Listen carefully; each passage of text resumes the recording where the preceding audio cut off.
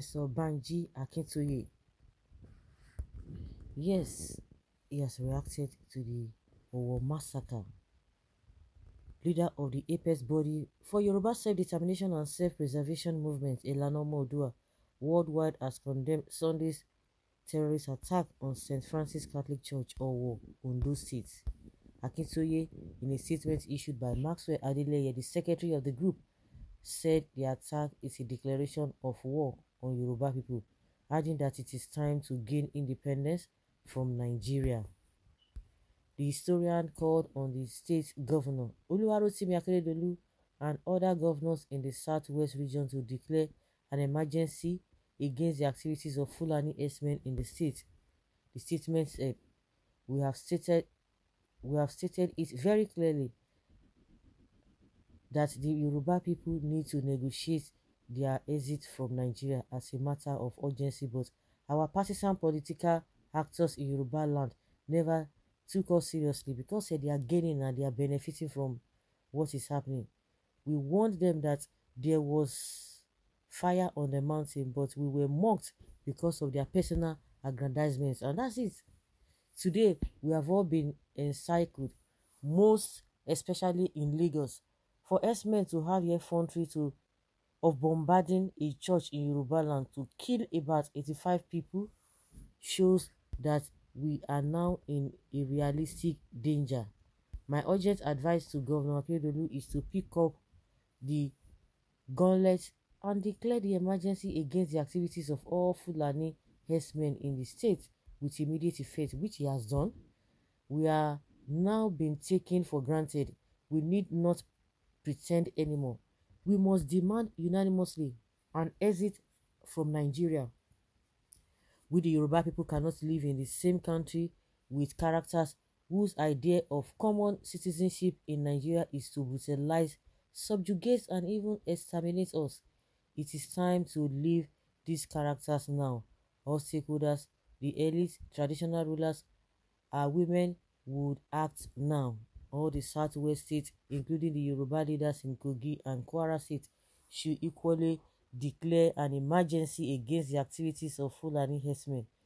We must now take our destinies in our land, in our hands.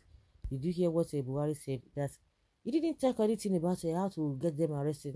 Just condemn. Just take care of the wounded people, and that's all. Those ones, Kama will take care of them. Kama will take care of them. That is what he said. Now, Ondo Catholic Church attack is a declaration of war on Yoruba people. Oodua Nation agitator Professor Akintoye has said. Some of us don't even know what these people want. Please, let's call Minister of Bandits and Boko Haram, Mr. Gumi, to tell us what they want from us. They said they want to turn you to Muslim. They want to do things in according to Islam. They want to be in charge of the government. That's what they want. Are you not aware of what they want? Are you still asking that kind of question? Are you still asking that kind of question? They told you long ago, surrender your land. That is it. According to even Femi Adesina, who said you don't want to give them your land. That's it. Now it's as simple as that. They want to kill you and grab your land, therefore declaring it as a Fulani state. It is now on your court to mobilize your men in your community to search and take them out in your bushes and forests. If you see something, say something. Be your own army and police. Do not even wait for the Nigeria government. Arm to yourself to protect yourself. Please be focused for once. Calling them, they ask for what is time to collect. Okay, what is I saying? Only fools will vote any of the two blood-spilling parties that brought us to where we are. Use your tongue to count your teeth. Tinubu and others are no different from Buhari. Yeah. So who to vote now? Are you not seeing people to vote? So apart from those people that will make you to continue to suffer, you want to continue to vote for them. You didn't see any other people. Our fertile land, but we won't give it to them. That is exactly what they want. They want our fertile land.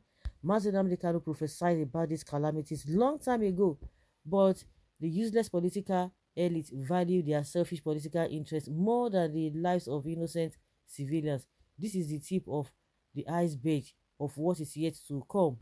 May the souls of the dead ones rest in peace. These Fulanis were intercepted sometimes in just Plateau State on their way to Ondo State. The youth saw them and attacked them because of the weapons they saw. The government of Ondo State came to claim that they are indigenous. Federal government backed them up. They were escorted from Jos to Akure by the Plateau State Deputy Governor. Now you can see those you stood for as your indigenes. You can see them. You see those who you stood for, that you defended. My pain is that with all these things, nothing will happen. No concrete action will be taken. When the federal government did not even do anything, is it the state government that will do? Because when Akeredolu was talking about how to get to the root of this thing, get the people who are involved, get them arrested, people said, how are you going to do it without the backing of the federal government? Which security apparatus are you going to use? And the federal government has taken position. They are not ready to go after these people. Who is going to help us to divide this nonsense marriage? We want divorce. All northerners know about what happened today, because Aketi insisted that power must be zoned back to south. That is the major concern about the attack. The jihadists are spreading their movement to the south. They are not spreading, they are already there. Yoruba nation we want. When Saint Prophet Nnamdi Kanu was shouting, the people said, kill him, get him killed. He's warmonger. He's a warmonger. Now it is glaring for everybody to see. They will not even appreciate it. That is the worst part of it. Forget it. They will not even appreciate that somebody said this before now. And some people from the Yoruba region, southwest region, some of them are even saying some things like this. Will they listen to them? They won't listen to them. I think they came from 16 African countries and held their meeting in Abuja, and everybody kept quiet. I see no reason being together as one nation. Let the so-called country Nigeria, each and every region, go its own way. I wish before general election, let this contraption nation fall apart. Enough is enough. Shedding of the blood of the innocent is enough. If we had supported Sunday Igboho, this might not happen. And they will tell you Sunday Igboho is doing too much. It's doing too much. It's doing too much. Okay, when it happens in other states, it is called terrorism. But when it happens in Southeast, it will be called IPOP. They will judge and kill them without hearing from them.